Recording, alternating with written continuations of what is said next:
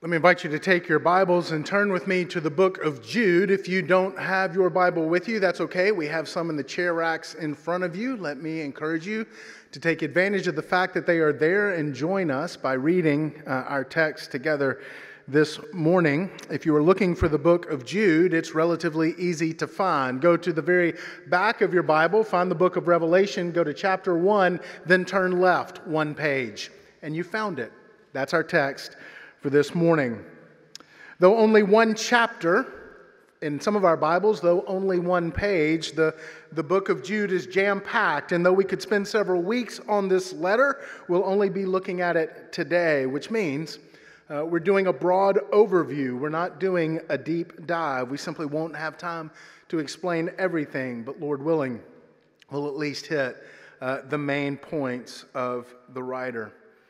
As you are finding our text, it is good for us to remember that the psalmist says, "Blessed is the man," or "Blessed is the woman that does not walk in the counsel of the ungodly, nor stand in the way of sinners, nor sit in the seat of the scornful, but instead his and her delight, his and her joy, his and her love is in the law of the Lord." It's in the law of the Lord that he meditates, and he does so day and night. And as a result, she is like a tree that is planted by rivers of water. Her leaves will not wither. His fruit will come in due season. And whatsoever she and whatsoever he does in it, they will prosper. So let us pray this morning that we will not walk in the counsel of the ungodly, but instead let's run to Jesus. And let us not stand in the way of sinners, but instead let's be moved closer to Christ. And let's not sit in the seat of the scornful, but instead let's rest in the arms of our Savior. But to do so, we need the help of the Holy Spirit. So will you pray with me? And let's ask God to bless our time together. Gracious and loving and approachable God, like unpacking the just back from vacation station wagon or minivan of our childhood, we each entered this sanctuary this morning with our baggage in tow. Through the doors we entered, bringing our questions, we bring our anxiety, we bring our sin, we bring all our pain, we bring all our anger, we bring our happiness and our joy. We bring in those things that everyone knows about, and we bring those things in which we hide and tuck away deep in the trunks and closets and basements of our soul, padlocked, believing that we only have the key. Some of us gave very little thought to coming this morning. It's part of our calendar. It's part of the rhythm of the week. It's just what we do. Others of us can't believe we're here, and we're wondering if this was a mistake or even if we might be able to slip away unnoticed. And some of us are here because our parents made us come. And some of us are here because it's our job. And some of us are here because we really, really want to be. Whatever it is, humanly speaking, that brought us, and whatever baggage we brought in with us, may we come to understand, to know, and to honestly believe that in reality we're here because you arranged all things for us to be here this morning, because you have something very important you want each and every one of us to know. You love us. No matter what is packed in our proverbial baggage, you love us. And you show us how much you love us through your gift of grace to us as seen in the person and life and work of your Son, Jesus. So as the one who has gathered us, we pray that you would give us grace and the ears to hear your voice through the reading and preaching of your words. Speak, we pray, O Lord, for your servants listen. In Christ's name, amen. Jude. Beginning in verse 1. Jude, a servant of Jesus Christ, brother of James, to those who are called beloved in God the Father and kept for Jesus Christ, may mercy, peace, and love be multiplied to you. Beloved, although I was very eager to write to you about our common salvation, I found it necessary to write, appealing to you to contend for the faith that was once for all delivered to the saints.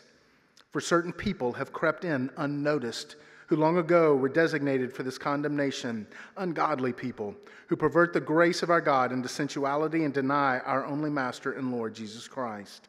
Now I want to remind you, although you once fully knew it, that Jesus, who saved a people out of the land of Egypt, afterward destroyed those who did not believe. And the angels who did not stay within their own position of authority, but left their proper dwelling, he has kept in eternal chains under gloomy darkness until the judgment of the great day. Just as Sodom and Gomorrah and the surrounding cities, which likewise indulged in sexual immorality and pursued unnatural desires, serve as an example by undergoing a punishment of eternal fire.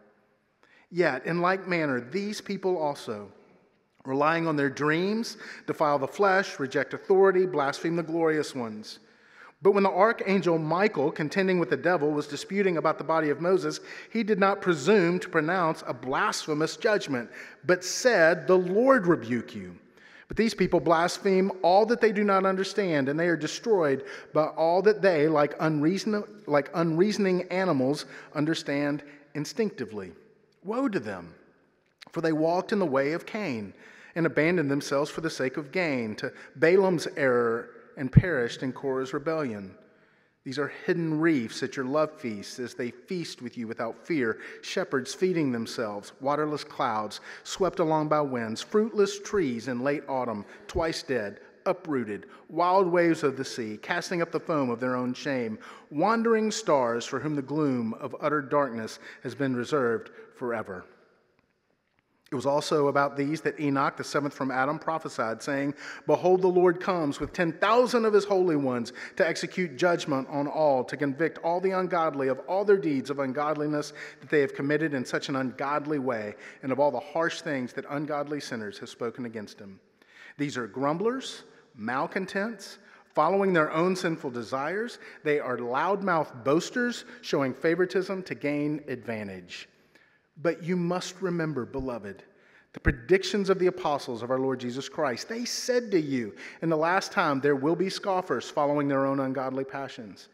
It is these who cause divisions, worldly people, devoid of the Spirit.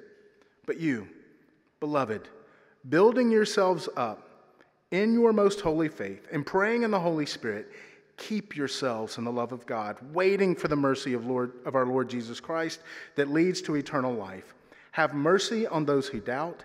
Save others by snatching them out of the fire. To others show mercy with fear, hating even the garment stained by the flesh.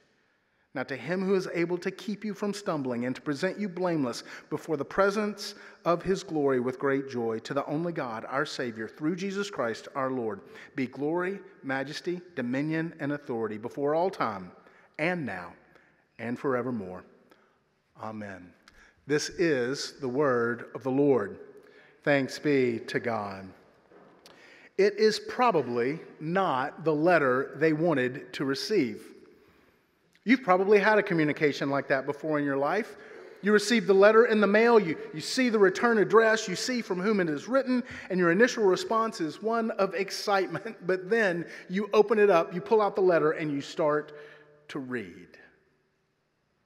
You were just going to clean out your inbox, and while scrolling through, you see a name that you haven't seen in a while. You see the first few lines of the email in your inbox. There's a sense of anticipation. You had just thought of this friend within the last few weeks, and you had thought about reaching out. And she beat you to it, evidently. So you click on the email, you read the first few lines, and suddenly you realize this was not the correspondence for which you were hoping. To be fair to the other side, at least according to verse 3 of Jude, this was not the letter he wanted to write either.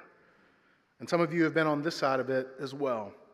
You own a few rental houses and you like your tenants, but they're now behind several months on rent, and you have house notes to pay. So you are forced to send a communication, a letter letting them know that you cannot continue to defer the rent. It's not the letter you wanted to write. Or your child has been away at school and their grades have been slipping. You and your spouse have been patient. College, after all, is more difficult than high school, and your child's major is not one of the easier ones.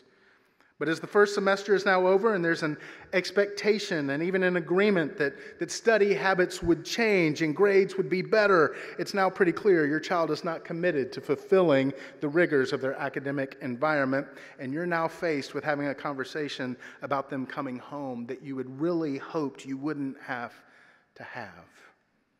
But just because it's an unwanted communication, it doesn't mean that it's not needed. Verse 3, Jude writes, "Beloved."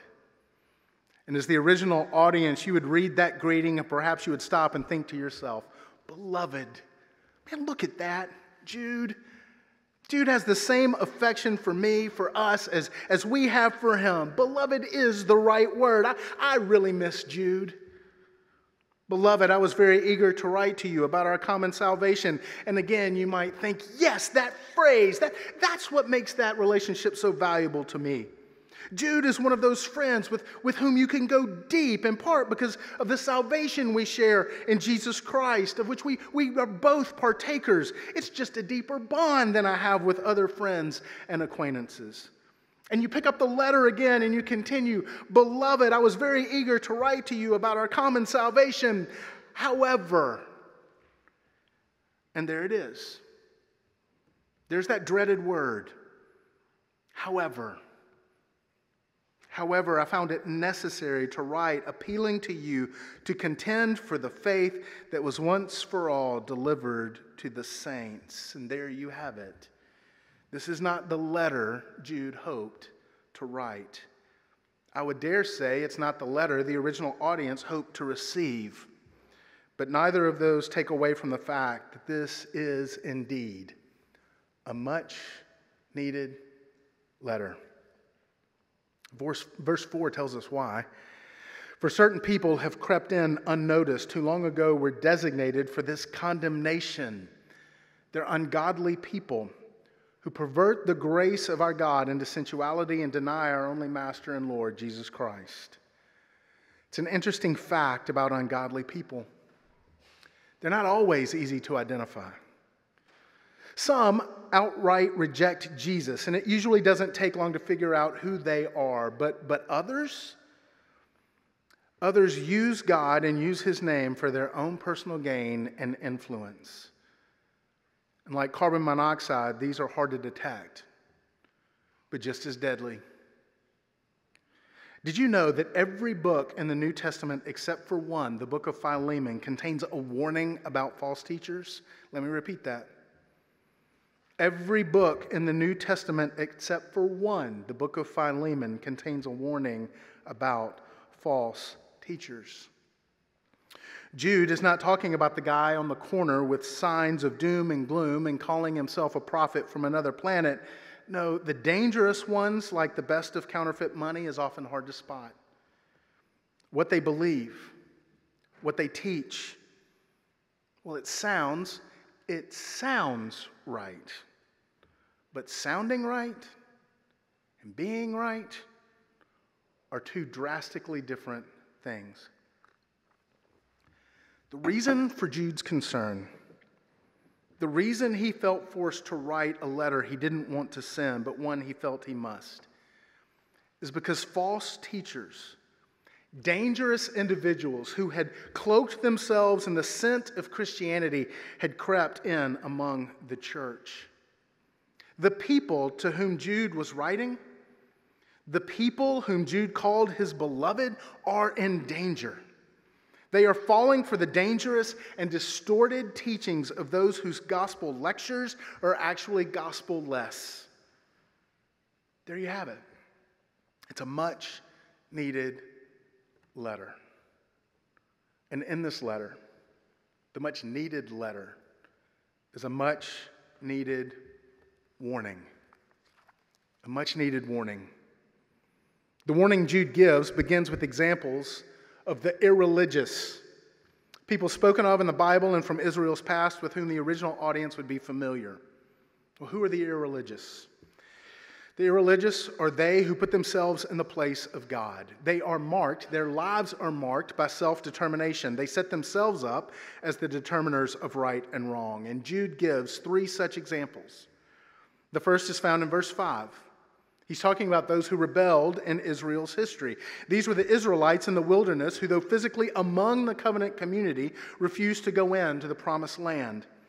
They instead began to reminisce about the golden years of enslavement in Egypt. And from what little bit they had seen of the promised land of Canaan, well, it just seemed to be more trouble than it was worth. If that was what God's idea of blessing was, well, they had some better ideas. So they rebelled and refused to go into the land that God had promised. And Jude warns they were deserving of God's judgment. He then gives a second example. those that revolted. Prideful angels, he mentions in verse 6. We really know very little of the event itself, but these are the angels that rebelled against God, and because of pride in part, they refused their God-ordained positions of authority, and they sought more for themselves.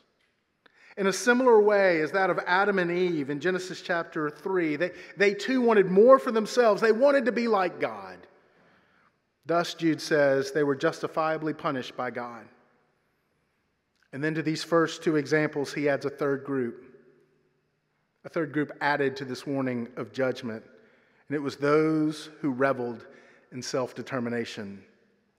He mentions it in verse 7. Perhaps the most infamous of this trifecta, they were the collective individuals in the cities of Sodom and Gomorrah, who reserved for themselves to determine what was morally right and wrong, and because of their own lusts and pride exhibited all sorts of immoral behavior which was contrary to God's moral law. Each of the three examples were irreligious, deserving, Jude says, of the wrath and judgment that they received. They pushed God aside. They tried to set themselves in his place.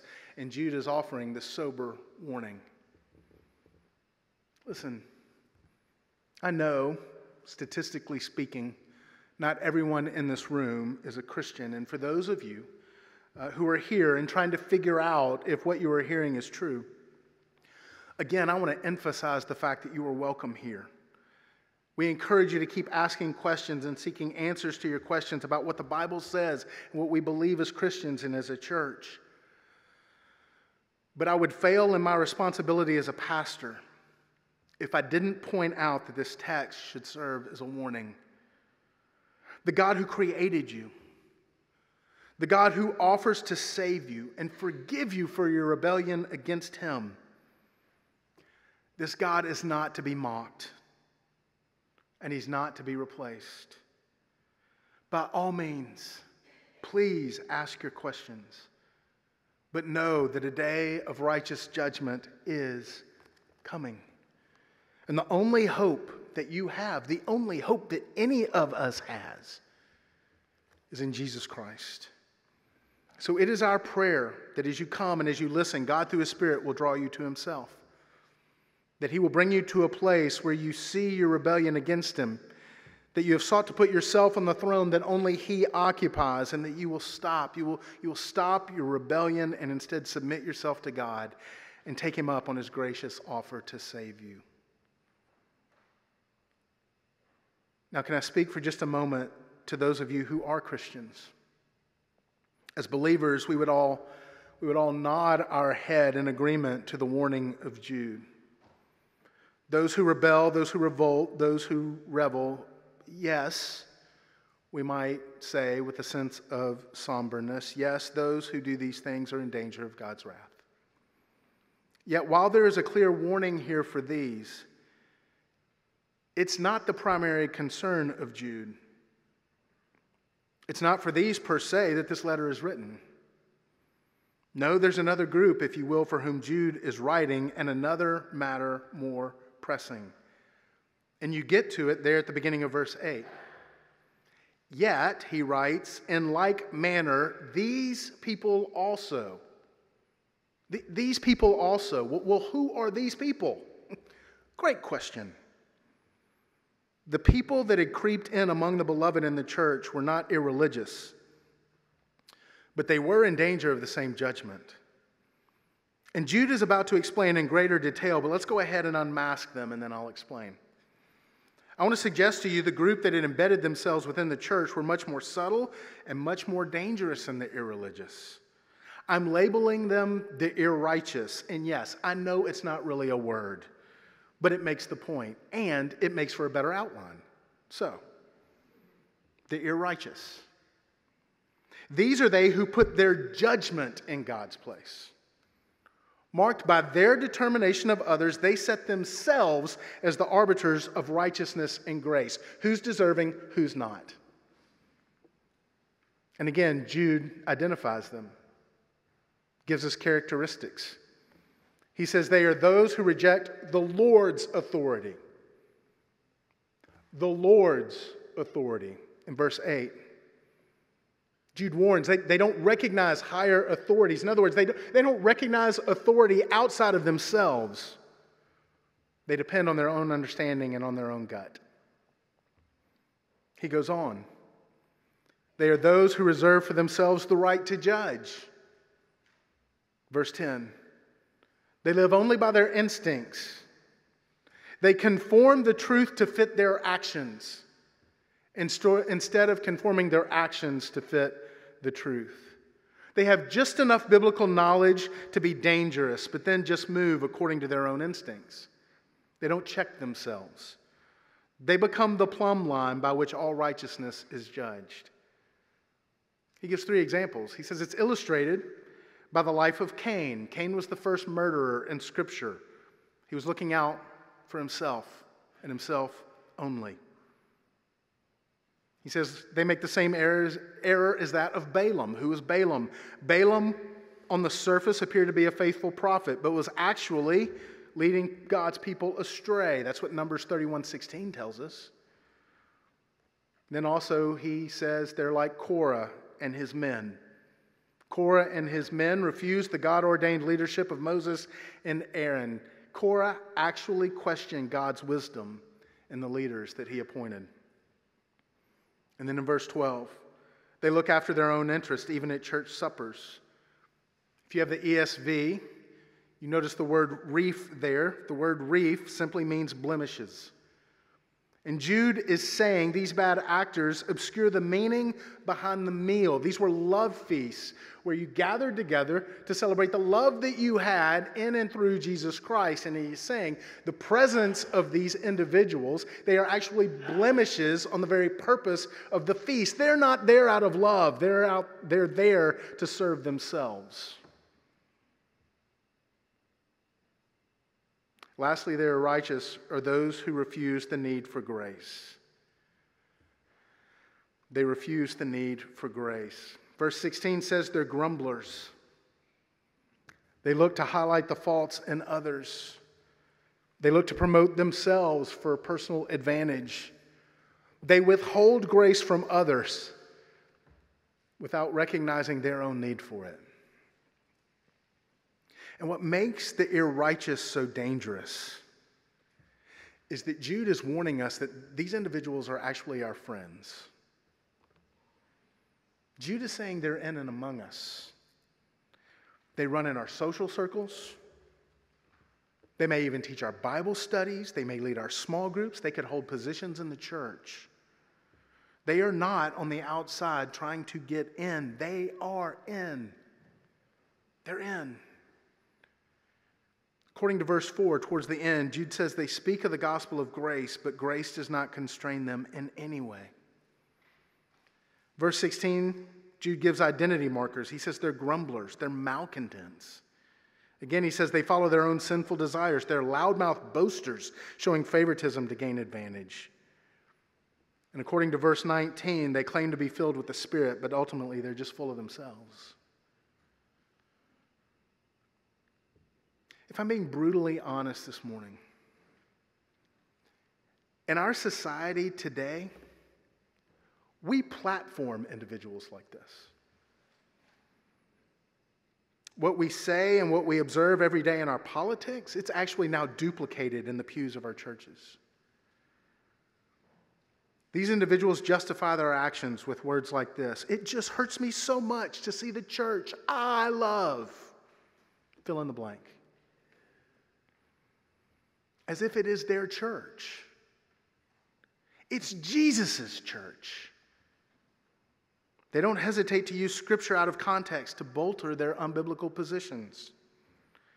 They hide behind anonymous emails and carefully circulated correspondences. And the result is the blind copying leading the blind. They cause division. They disturb the peace in the church. They are personally driven. They are not driven by the gospel. And Jude is warning the church to be aware, to be on guard. But you see, what makes this passage and this letter so important is that Jude is warning both the irreligious and the irrighteous that they are two sides of the same coin. Both have ultimately rejected God's authority. Both have set themselves up as sovereign arbiters. The irrighteous are just as lost as the irreligious, but they don't realize it, and is in as much danger of judgment, but they don't want to hear it. And Jude is telling the church to be aware. And he's telling the irrighteous to be warned. It's a much needed letter with a much needed warning. But thankfully and graciously, he ends with a much needed blessing. You see it there in verses 20 through 25. And there's more to the blessing perhaps than first meets the eye. He encourages the readers of the letter to contend for the faith that was once for all delivered to the saints. That's what he says in verse 3.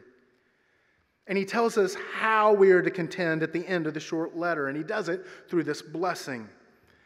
But in contending for the faith, he writes to remind them to remember their dependence on the same faith.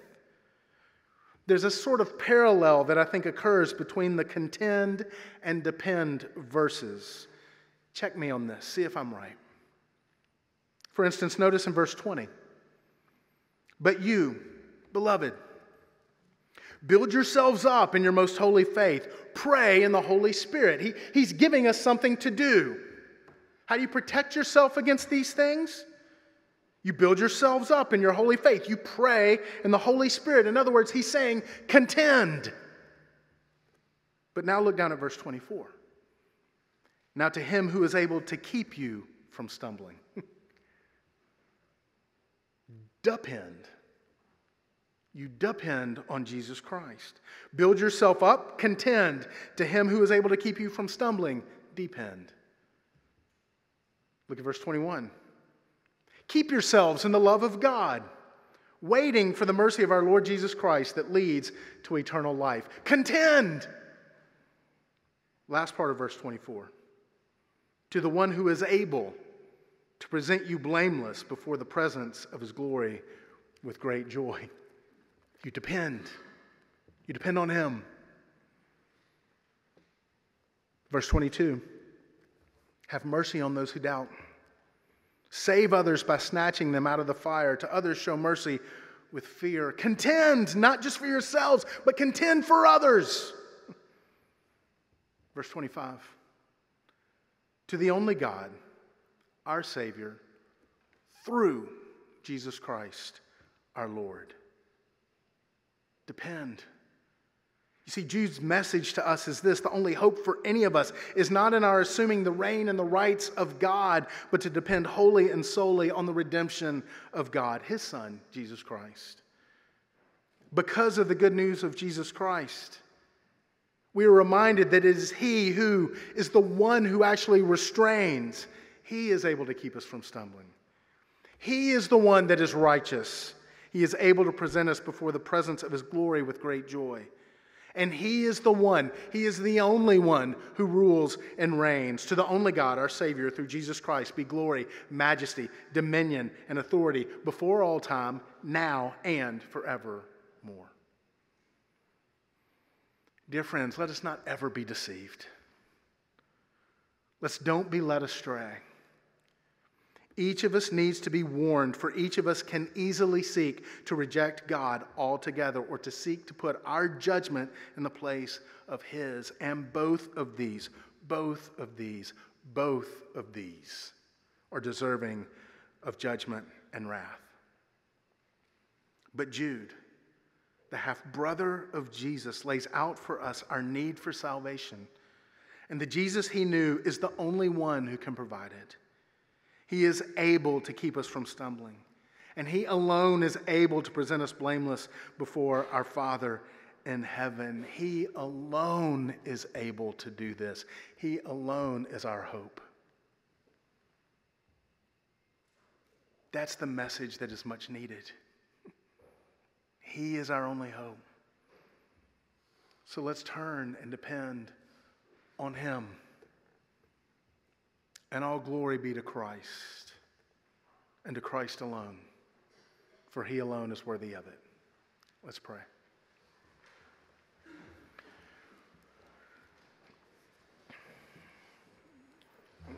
Father, I am very well aware that this is a hard message to hear. It's a hard message to preach. And yet it is a necessary message. We need to be warned. It is our tendency to try to push you off your throne and to put ourselves there in your place. Because if we're honest, we just think we've got some great ideas and how things could work better, and who actually deserves perhaps mercy and then who doesn't. But that's not the way it works. You alone are sovereign. You are the one who is immortal, invisible, the only wise God. You are the one who is seated on your throne from before time began, through creation, through the fall, through the promising of your Messiah. You are the one who sent him to the cross to pay the debt for our rebellion. You are the one who raised him from the grave. You are the one who called him to yourself and allowed him to rise and ascend to sit at your right hand. You are the one who gives him the name that is above all names, that at the name of Jesus every knee will bow and every tongue will confess that Jesus Christ alone is Lord. So, Father, I pray that you who control all things will bend our hearts to fit your will, that you will draw us to yourself, that you will make us thankful for the grace that you extend to us, that we will cease in our rebellion, in our irreligion, in our irrighteousness, and we will come to understand our total dependence on Christ. Because, Father, if you do that, the hopeless have hope, the faithless have faith, and we have strength for today and bright hope for tomorrow. All glory be to Christ. Would you do this? Yes, for our benefit, but ultimately for your glory. We pray these things in Christ's name.